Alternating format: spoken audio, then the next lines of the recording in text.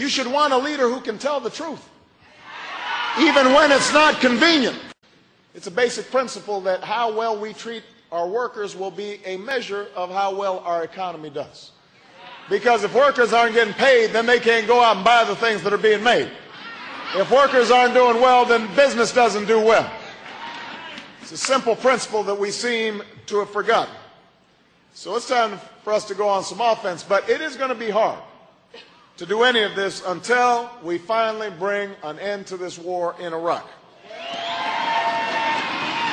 We have been talking about this for too long.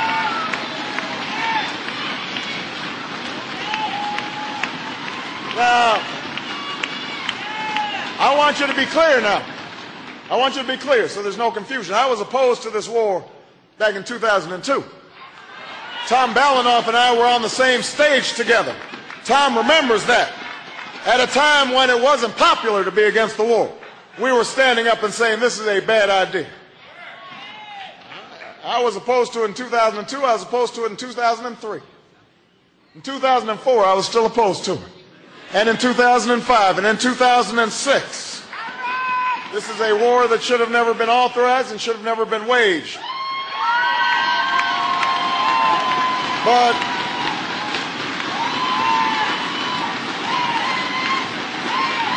SEIU understood that. But we should not compound the original mistake of going in by waiting any longer to pull our troops out. And that's why I have called for starting to withdraw our troops now. Not 6 months from now, not a year from now, not 5 years from now, but now. Let's start bringing our troops home. They've done everything that's been asked of them. They have served us brilliantly. It is time for them to come home.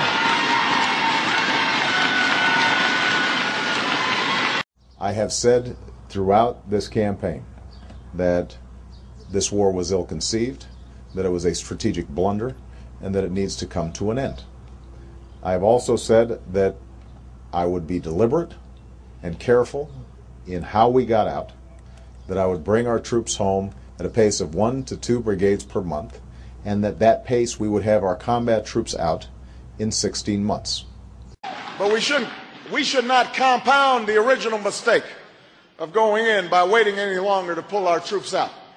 And that's why I have called for starting to withdraw our troops now. Not 6 months from now, not a year from now, not 5 years from now, but now. Let's start bringing our troops home. They've done everything that's been asked of them. They have served us brilliantly. It is time for them to come home. You should want a leader who can tell the truth, even when it's not convenient.